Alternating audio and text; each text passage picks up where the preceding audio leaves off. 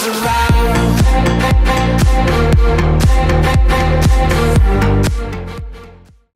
3, 2, 1, go. Hello and welcome to the Tottenham America channel. Today we will be reacting to Uruguay's big 2-0 win over Ghana as they scored their first 2 goals this World Cup, courtesy of Georgian de Arrascaeta, but it was not enough to send the South Americans through, as results elsewhere in the South Korea-Portugal game meant that Uruguay were sent packing their bags, going back to South America early from this World Cup. After such high hopes to succeed at this World Cup, they were out in the group stage thanks to South Korea's late winner. The 2 goals in this game happened in the first half, but right before that was a big chance for Ghana when Mohamed Kudus was taken down by goalkeeper Roche, and a penalty was issued to Ghana. Andre Ayew took the penalty, but just like what happened 12 years ago, the penalty was missed, but this time it was saved by Roche.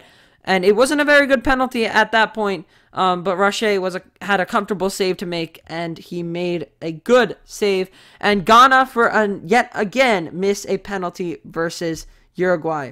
26 minutes in, so 5 minutes later, Georgian de Arrascaeta scores his first goal at the World Cup and Uruguay's first goal at this World Cup. Suarez's low shot is saved by Ghana goalkeeper Atizigi, and de Arrascaeta is there at the back post to nod it in and give Uruguay the lead. 6 minutes later, he gets another. He gets his brace. Suarez puts in a beautiful ball into de Arrascaeta's path, and the forward just smashes it into the back of the net on the volley. Atizigi with no chance of ever getting close to it. But that was it for the goals this match, as Uruguay, up until the 90th minute, were confirmed through to the next stage until South Korea found their winner in their game. Hwang Hee-chan got the winner against Portugal in the 90-plus first minute, meaning that South Korea and Uruguay were tied on points and on goal differential, so it came down to goals scored, in which South Korea had scored 4 and Uruguay scoring 2. Would finish in third. That's how the table finished, and Uruguay were sent home early. Ghana with a not terrible performance, but Uruguay had some real spirit in the way that they went around. Uruguay's goalkeeper Roche was very good, especially saving that big penalty. But he also had a number of other saves to make, 4 or 5 that I can recall that were pretty good.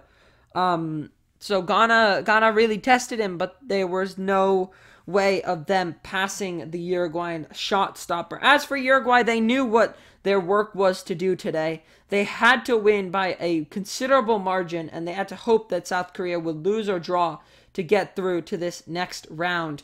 And they did their part, but unfortunately, South Korea's results did not align with the South Americans' hopes, and Uruguay went home early. It's basically Luis Suarez's last chance.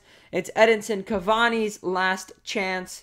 So there's a number of players that will be going out of the window for Uruguay. But there's a number of players that are coming in big for Uruguay, including Rodrigo Bentancur, Valverde, Nunez, Pelistri, Jose Maria Jimenez, who's always been at the back and has been there for 2 World Cups now. Sergio Roche, who's looking to be an excellent shot stopper. But they are missing some crucial positions, Uruguay.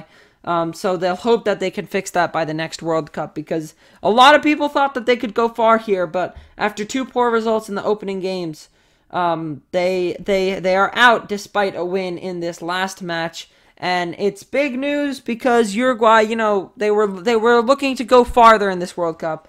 But they were not able to. Ghana put out a good performance in this World Cup, undoubtedly. They really put their hearts forward. They played some excellent football. Their result against South Korea, I think, was most impressive. They really fought back, fought for every ball. They scored excellent goals. Mohamed Kudus was looking like an absolute beast. Of course, even against Portugal, they showed a tremendous spirit to get back to 3-2 terms. They just couldn't find that equalizing goal, which I think if they did, would have helped them a lot in this situation, because they were on 3 points having that win against South Korea, but nothing else to boost their points. So they finished bottom of the group, but I think if you look at the group only, it wouldn't tell the full story because they did, I think, much better than the group suggests. Uruguay, of course, disappointing. They came in third. I think they should have won against South Korea.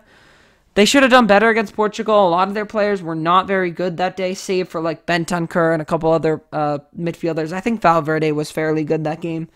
But just not what you expected from a top team at the World Cup. And we've seen this with a couple teams at the World Cup this year.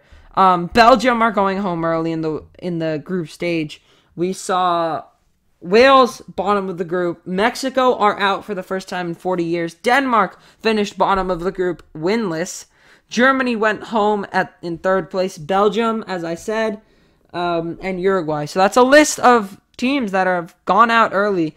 But we've also got a list of slight newcomers in the knockout stages. We've got teams like Australia, Japan, who were there last time out, but they finished top of the group this time. Morocco, who have qualified for the second time in their history, and South Korea, who did not make it out of the group last time out.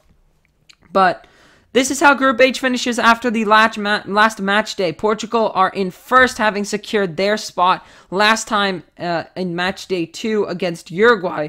They sit on 6 points. South Korea clinched a second place finish on 4 points. They had 0 goal differential, but they got through over Uruguay in third place, who are on same points and same goal differential, because the Koreans scored 2 more goals than the Uruguayans did.